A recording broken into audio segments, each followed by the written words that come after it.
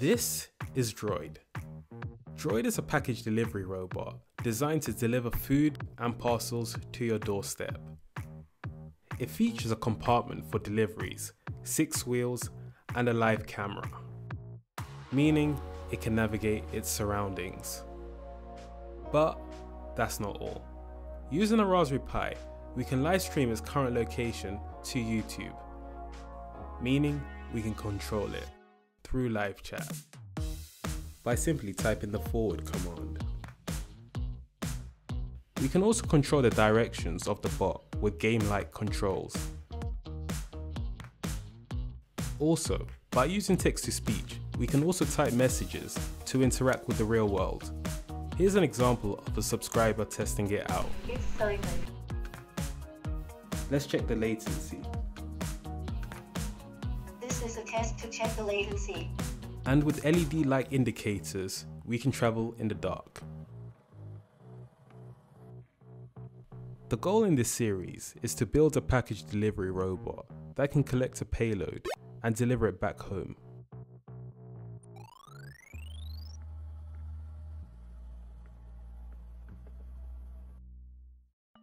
In the last 10 years, we've seen rapid tech adoption in the delivery market, from same-day package deliveries to a rise in the food delivery economy. As e-commerce giants race to keep up with growing demand, the idea of autonomous drones delivering small packages to your doorstep isn't too far off reality. But what if we can build ourselves a delivery robot that can do the same thing? I mean, a robot that can go from A to B and we can control it remotely from any part of this world without leaving our homes, using a Raspberry Pi and an Arduino. Similar to how we humans have ears and eyes and other sensories to perceive our surroundings, this robot would need the same ability to navigate its environment in real time. This will be in the form of sensors as well as cameras to see, as well as a speaker and a mic so that the bot can interact with people in the real world through text-to-speech. But how do we control this robot in the first place? How it works. Game theory.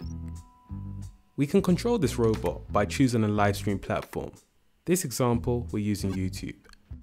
The robot comes with 2 features. This is Droiid. I'm the package delivery robot. Starting with the controls. We can use the WASD commands to control the bot, meaning we can go forwards, backwards, left, and right. Here's an example of me controlling the robot in a live stream on the development channel. The screen on the bottom right is what the camera sees, and you can see the latency here is pretty low. And moving on to speech. I'm the package delivery robot. We can control the robot by using the say command along with our message. Here's a test using Twitch. Dead. Hello, my name is Droiid. And also on a YouTube live stream. It's Simon. So the idea here is, if we want to collect a parcel, we can interact with people using our keyboard. I would like to collect my parcel. Item number is 45630. Equipped with a real-time live stream, using these 2 features, we're now able to navigate the outside world. But the question is, how was this robot built in the first place? This robot is a simplified version of the delivery drone. Instead of using 6 motors, this robot uses 4. This is a 3D model of the 2 in comparison. Let's break this down.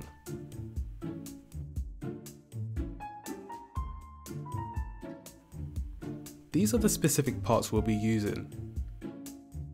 But a typical robot consists of these main parts. Firstly, the battery to power the robot,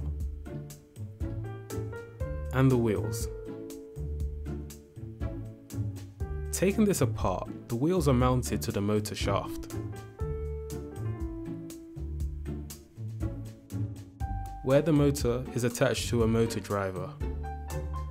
The motor driver is important as it allows us to control the speed and the direction of the motor, and in turn the robot.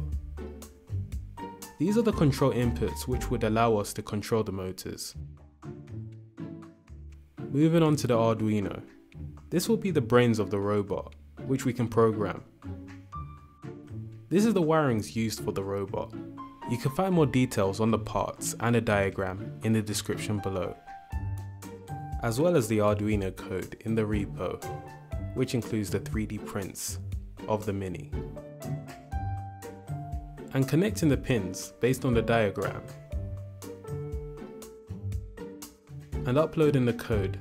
This allows us to control all motors, meaning we can make the robot go forwards, backwards, or even stop. And we can program this robot to do some basic stuff. For example, get us a bottle of water. Thank you. But the question is, how do we take the fundamentals of the smaller robot and, well, apply it to a larger package delivery robot? Coming up, we take the fundamentals of the smaller robot and apply it to the package delivery drone, including streaming from our Raspberry Pi using OBS to Twitch and YouTube. If you like this type of content, let me know by smashing the like button. It helps me understand, and also for the YouTube algorithm. I'll let Droiid say the rest. Also leave a comment even if the comment is comment. Consider subscribing and turning post notifications on to know when we drop the next video. Also, I've started a second channel where strictly is for live streams where you can control the robot, but more on that at the end of this video. Let's continue. Assembly of parts, building the delivery drone. Now the building process of the robot can be broken down into three main parts: the hardware, the electronics, and the software.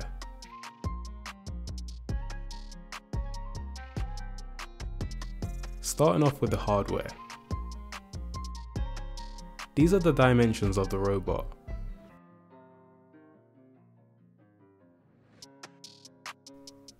The robot was assembled in parts using M3 screws.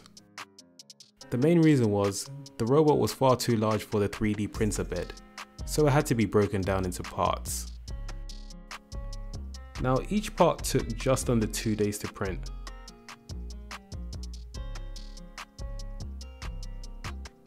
Here are all the parts together. And the delivery drone was broken down into 3 main segments. Here's all the segments all laid out, being the bottom base, the top base, and the lid. And this is how we're going to assemble it all together. And once it was all assembled, it was time to print out the eyes. Now the filament used was PETG clear filament, which gave a nice translucent glow when light was shone through.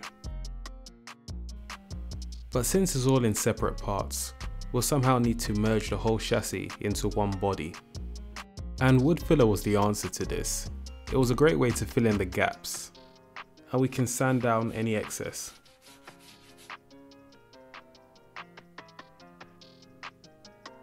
And now we can start to mount all 6 motors. A little flashback, based on a smaller scaled robot, we're pretty much using the same circuitry, but scaled up to handle delivery payloads. We'll call this initial circuitry version 1. We can now mount the circuitry into the chassis of the robot. Also, we can now take advantage of a larger battery to handle more motors for the robot to travel for a longer range. Now the robot was inspired by the Stormtrooper look.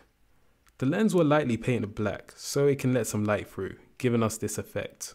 And here it is, the robot itself. But how do we wire up the lights, as well as putting in the mics, the speakers, and how we streaming off the Raspberry Pi with the camera? Let's find out in the electronics. We're using LEDs for the eyes, as well as for turn signal indicators for incoming pedestrians. These are programmable LEDs, similar to the ones used in LightVest. The startup we built in 4 weeks. You can check out how to program the LED strips there. We're using a speaker and a mic for text-to-speech to interact with people. Let's check the latency. This is a test to check the latency. The camera will be mounted to the lens. For version 1, we're streaming through OBS on the Raspberry Pi. Let me know in the comments below if you'd like a separate video of how to stream on the Raspberry Pi to Twitch and YouTube. Here's a little test of the audio and visual output. Performance of it is, and to see if there's a bit of a lag, which is able to. Now, the default frame rate was around 30 FPS, but this will be expected to reduce when in operation. And if you're wondering, we can also use a Pi camera. Here's a little comparison of the two. At the end, I chose to go with the webcam. And here's us streaming on Twitch. Here's all the components of the robot attached to the Pi, including the speakers, the mic, and the camera. But it's still a messy setup. And this is where the video sponsor comes in. This video is sponsored by JLC PCB. As we wire up bigger projects, we'll eventually want to move from prototyping on a breadboard to something a bit more permanent, like a PCB. JLC PCB is a professional PCB manufacturing service that allows us to build our circuit board to fit our needs. In fact, this is the same service I use for LightVest.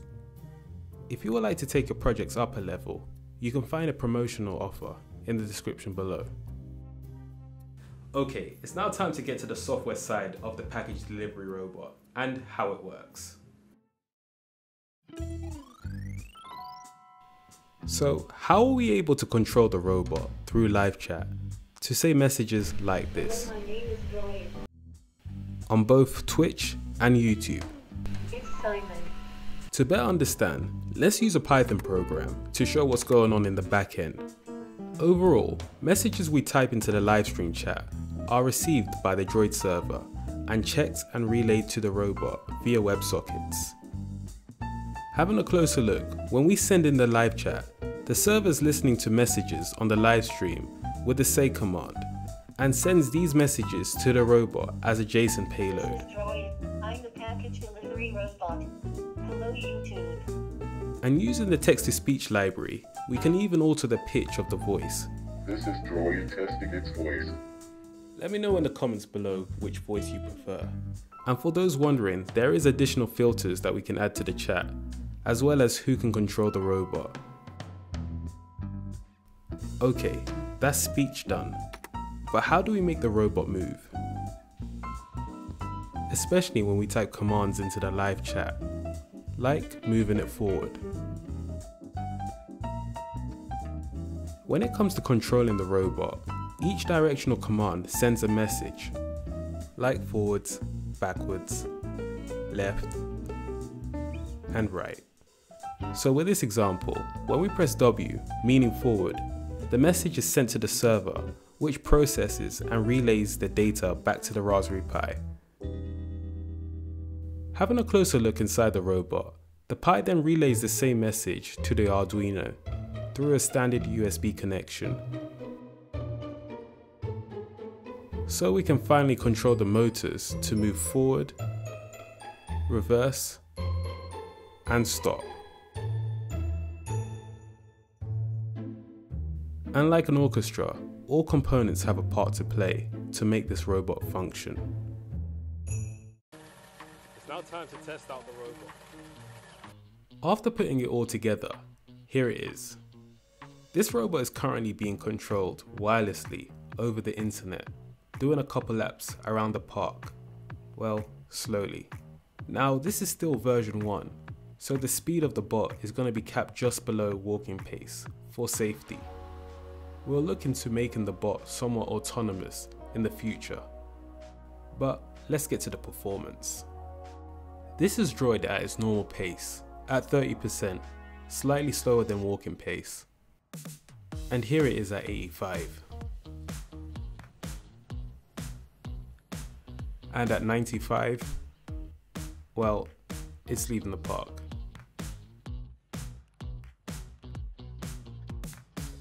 Now, there are some improvements we can do, starting off with a more secure lid and lock. And with some early testing, the range of the robot is somewhat unknown at the moment, but given it did a couple laps and outlasted my camera, I'll take this as a good sign. Now, this robot can definitely be improved. For example, adding an alarm, improving the traction of the wheels, or even changing the way we interact with the robot from something like WebSockets to something else like Kafka. So here it is. Also, let me know in the comments what things we can add to improve the robot. Now, for the next part is figuring out how we can make it get some food. Would it get to the place? Would it lose connection? Well, that's for another video. Oh, and also for the second channel, being the development channel, here's a little snippet. I'll see you there in the live streams. As your name, correct me if I'm wrong. Yeah, thanks. I'm looking forward to it too. By the way, consider liking the video and subscribing to this channel. This is more of the development channel where I just do a lot of stuff, and then the actual main channel would just be more of the high quality videos where I actually just get highlights. Otherwise, it's just going to be a bunch of rambling on the main channel. So I just want to separate it like that. So this is the video. Thanks for watching, and also leaving a like. Peace. My name is Evan. I'm out.